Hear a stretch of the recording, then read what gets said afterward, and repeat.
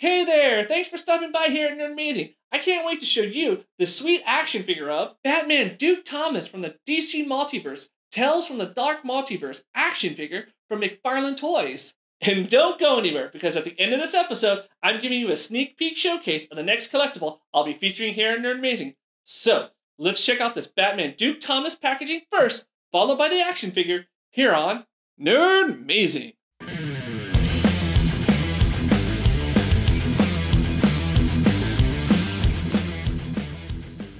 You can clearly see Duke Thomas behind the clear film. Can't wait to unbox that sweet guitar axe of his to have him start shredding some evil with it. There's also the DC Multiverse logo and figure name at the bottom. The top of the packaging has the McFarlane Toys logo with clear film at the top to allow more light to come through in order to highlight the figure in its box. The left side has logos and the figure name we just saw recently.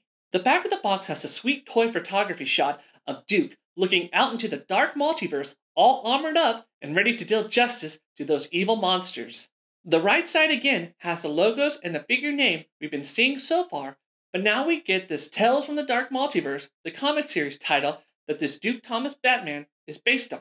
So let's go ahead and unbox this Dark Multiverse Duke Thomas Batman action figure now, as I honestly can't wait to pose him doing a power slide. Here is the packaging of the Batman Duke Thomas, ready to unbox, so let's go ahead and do that now. So I like to go ahead and just flip them over and show you that it's held together by a little tape right here at the bottom, as you can see. And I've already pre-cut that, so go ahead and open them up from the bottom, flip up the tabs, the sides, and pull the figure out like so.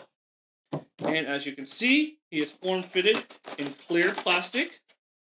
Comes with, right quick, his art card shell with a cool collector's card, the figure stand, set that to the side right now. And as I just said beforehand, form-fitted to a clear plastic shell where he's got his accessory, the figure. You can see he's got banding securing him here at the torso area. And oh yeah, right there at the feet as well. One here and one here. And his cape is thread through the back. So, give me 1 second to get this figure ready to showcase to you. So here's the Batman Duke Thomas unboxed. So let's go ahead and check out the figure. Here's the front, side, back, the other side, as well as a view from the top, and a view from the bottom. And you can see he has the display holes for the display stand that he comes with. So let's check out the articulation, starting with the head and working our way down to the feet. With the head, he has a nice 360 spin, like so. See if he tilts. He's got some tilt down and some tilt up as well. The tips of the helmet are rubber, are soft rubber, so you won't stab yourself there. Let's check out the little tilt from side to side. That's very nice. Yeah, really not too bad articulation with the head. Let's check out the arms. He's got a nice T motion up to a certain point. Little restriction right here with the cape mantle. Let's see if he has some shoulder articulation. About that far up and minimally back, again because of the cape right here. Let's see, got some rotation right here at the biceps. Nothing there at the forearm. You've got articulation at the elbow, as such. And the hands do spin around at a 360. Wrists go in, wrists go out. Let's check out the other one real quick. This one is more of the waving motion kind of style, going up and downwards, but they do not go inwards and outwards. All right, let's just set him at reset. See if there's any torso. There's minor spin, but you're having restriction due to the soft rubber armor. So he's not really doing much there. See if there's any forward crunch. Not really. There's a little bit, again, restricted to the armor. And a little bit more when you're tilting him back. So, the cape, soft plastic. These are soft as well. So you won't hurt yourself and they won't break. That's nice. You can do a split really well.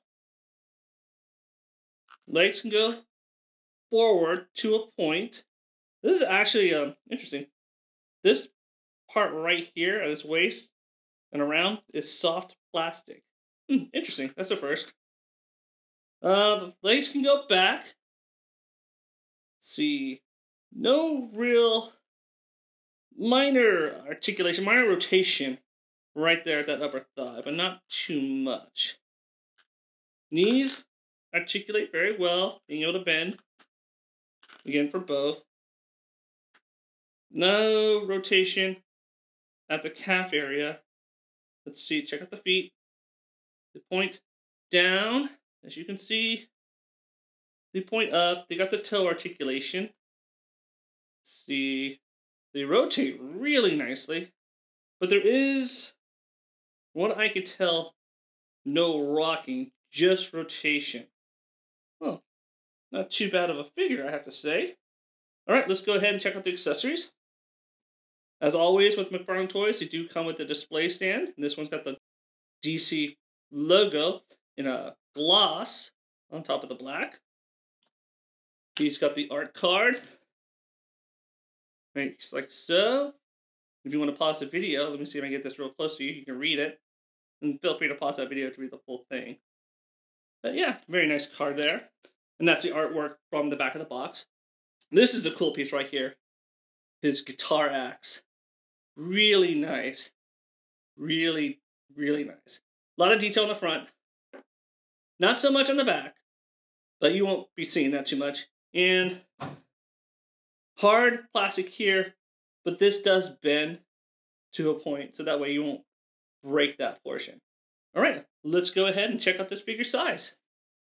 This Batman Duke Thomas action figure is stated to be at 7 inches tall, or 17.78 centimeters for all my metric friends out there. Measuring the figure myself, he's closer to 8 inches tall due to how long the bat ears are on his helmet.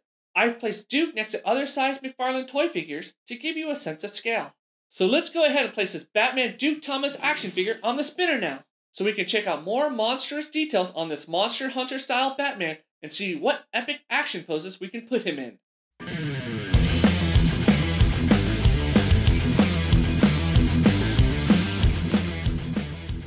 This is such a unique looking Batman, not only due to the weapon accessory he carries, but foremost due to the unusual style armor he dons, which is made from dragon's hide. I will suggest using the accompanying display stand that the figure comes with due to the top heaviness of this beefy figure and weight of his bat cape. The Batman style helmet is nicely done in a medieval Monster Hunter style. Having the striation marks in the faceplate and bat ears gives the illusion that bone or hardened chitin was used. I am not a fan of the white trim used on the segmented helmet scales, as it feels a bit out of place and a bit distracting. The upper body torso armor is exceptional, and I just love the cracking and splitting effect of the leather segmented armor which encircles around Duke's Batman symbol. The same armor is used in part of his shoulder armor that incorporates into his shoulder mantle that attaches to the cape. And it's so cool that it comes together into what looks like part of a dragon's spine or from the upper part of a dragon's spiked tail. The cape itself is exquisite looking with all the subtle textures and folds to it ending in this wicked pointed frill. I feel like this cape was made from part of a dragon's wings. The arms are pretty normal for a Batman figure, I believe. But instead of your usual bat spikes that are attached to the forearm armor, you instead get these dragon spikes or quills coming out, which I really like. Then you have his teleportation utility belt, which I hate to say, I'm just not a fan of the paint used here.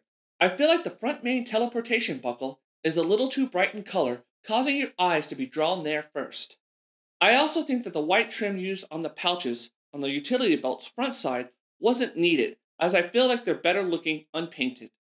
The parallel axe is a crowning accessory to this figure. Honestly, it's why I bought this Batman. I mean, how metal does it look, a guitar fashioned into a literal axe? You can see the strings, fret, the tuner, heck, even the whammy bar. A lot of detail went into this sculpt. The only issue that I have with this parallel axe is I wish that they added the 7 spots of colors to the circular nodes on the axe blades that represents each of the lanterns, just like in the comic book version. My goodness, Duke Thomas did not skip leg days with this figure sculpt. His legs are massive. Now we come to the boots that look like they're made from segmented dragon scale. In all honesty, I would love to have a pair of boots like these so I could use them for my Renaissance Fair costume. If you're enjoying what you're seeing so far and want to be part of the Nerdmazing community so you can stay up to date when new episodes get released, consider subscribing to Nerdmazing. Also, give that like button a click as it really helps out the channel. Plus, if you want to discuss this action figure with me, drop your comment below for me to respond back to. I am really digging the character description given of Duke Thomas from the McFarlane Toys website, which reads, "After traveling the different realities of the Dark Multiverse, Duke Thomas returned to his Earth to find the cosmic destroyer Barbatos, now in his final form as a dragon, along with his other dragons of the Bat. With the help of some allies, Duke defeats Barbatos and his forces, but the darkness still consumes this universe. Despite that ultimate loss, Duke does not stop his mission. Creating a batsuit of armor from the hide of a defeated dragon, Duke takes a powerful peril axe and ventures into the Dark Multiverse alone to hunt any remaining monsters." I mean, seriously, this is one righteous monster hunter with a guitar axe. Please tell me someone made a real-life peril axe that you can shred on. The peril axe was made or possibly stolen by Dick Grayson and is forged from the same metal materials that make the power rings. Later, Duke returns to his homeworld within the multiverse called Earth Metal after all but one of the multiverse worlds collapsed by Barbatos' death wave. Duke makes his sweet dragon hide armor mentioned earlier and equipped Nightwing's peril axe to shred some evil dragons. How metal is that? The peril axe has some sweet abilities such as sound manipulation, energy construct creation, and energy projection, which is a weapon that Duke is going to need going up against Barbatos and his Dragons of the Bat. Something interesting I discovered, but no clue if it actually influenced or inspired the peril axe name for this guitar weapon. There's actually a company called Washburn Guitars that created a guitar series called Parallax that is for rock and metal guitars. Just putting that out there. I have to say, hands down, it was so much fun to showcase this McFarlane Toys Batman figure. Seriously, dragon hide armor and a sweet metal axe guitar? What is not to love about this figure? Don't forget to check out the description below, as I'll leave a link to the McFarlane Toys website so you can get more additional details over this Batman Duke Thomas figure. Here's my favorite part of the show, where I get to give you guys a sneak peek at the next collectible I'm going to showcase here on Nerdmazing. So, are you ready for it? It's going to be the Star Wars Black Series action figure of General Grievous, such a classic villain from the prequel movies and the animated Clone Wars series. Want to check out more McFarlane Toys like these? Or maybe these collectibles are more your style? Well, thanks for joining me here on Nerdmazing. And to all my Nerdmazing fans out there, again I say to you, be passionate in what you do, share your passion with others, and be kind to one another, as this world can always use more goodness in it. This is Adam with Nerdmazing, and I'll see you next time.